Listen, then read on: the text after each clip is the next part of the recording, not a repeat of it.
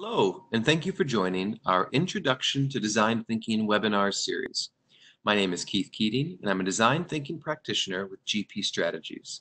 In this 8-part webinar series, we will be sharing with you the theory of design thinking from a high-level overview through each of the 5 phases and finishing with suggestions for ways to continue learning on your journey to becoming a design thinking practitioner. In this session, I will be sharing with you an overview of the final phase in the design thinking methodology, test. But before we begin with the test phase, as a quick reminder, design thinking is comprised of 5 phases: empathy, define, ideate, prototype, and test. Empathy, where we learn about our audience, we understand their challenges, we interview them to really uncover what the problem is that they're having, that they may not know that they're having, that we can try and help them solve. We take all that information, we synthesize it down, and we define problem statements based on what we've learned in our empathy research. We turn those problem statements into how might we questions. We then move into the ideation phase where we're looking to brainstorm as many ideas as we can to solve for those how might we questions. We then narrow the scope down and the ideas that we've had. We plot them out in the prioritization matrix. We've identified our stars, our risk reward sweet spot, and then we move that into the prototype phase where we build quick representations of one or more of those ideas. Once we have our prototypes, we then move into the test where we test out our ideas and we gain user feedback. In the test phase, we of course test out ideas and gain user feedback.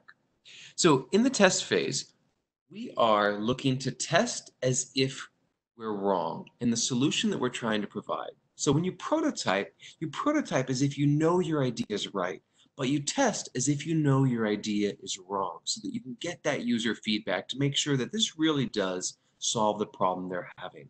So in the test phase, you want to create authentic experiences for your users to test your prototypes. Essentially, it's UX design.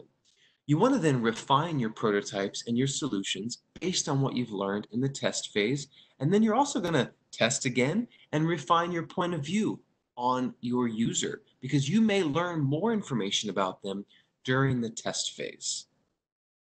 A couple of best practices with the test phase. First of all, let your user experience the prototype on their own. Do not coach them through it. Do not explain to them how to actually use it. If they need to have an explanation on how to use it, it means that the design may not be as intuitive as you think, and you may need to go back to the drawing board and help redesign it. Have the users talk through their experience while they're testing it so that you can hear what they're thinking, so you understand what they're experiencing as they're actually going through it. Your job is to actively observe everything that's happening during that testing phase.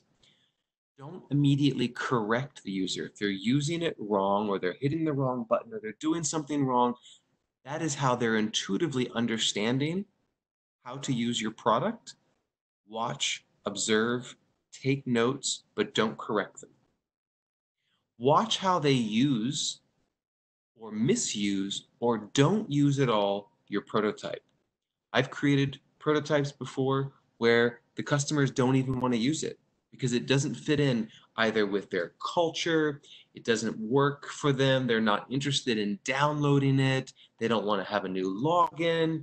So it's important to observe the whole experience, how they use it, misuse it, or don't use it at all. And make sure to follow up with questions about their experience. What other ideas do they have? What worked well for them? What didn't work well for them? What would they change? Did they come up with any new use cases while using the prototype? Follow up with questions. So a tool that you can consider using during your testing phase is what we call a capture matrix, where again, it's broken up into 4 quadrants, and you're capturing notable observations, you're capturing their criticism, you're capturing their questions that they've had while using it, and their ideas, or maybe even your new ideas. While I've been experiencing test phases before, watching a user use the prototype has actually spawned new ideas on how we could evolve that prototype to meet their needs, or maybe even solve other business problems that we may have uncovered. So make sure that you're capturing all of that information during the testing phase. This concludes our session on the test phase of design thinking.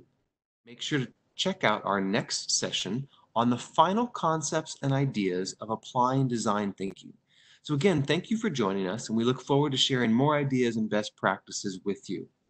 And make sure to check out and use the contact form to reach out to us on the Design Thinking website, or simply add me on LinkedIn to continue the design thinking conversation. Thank you for joining.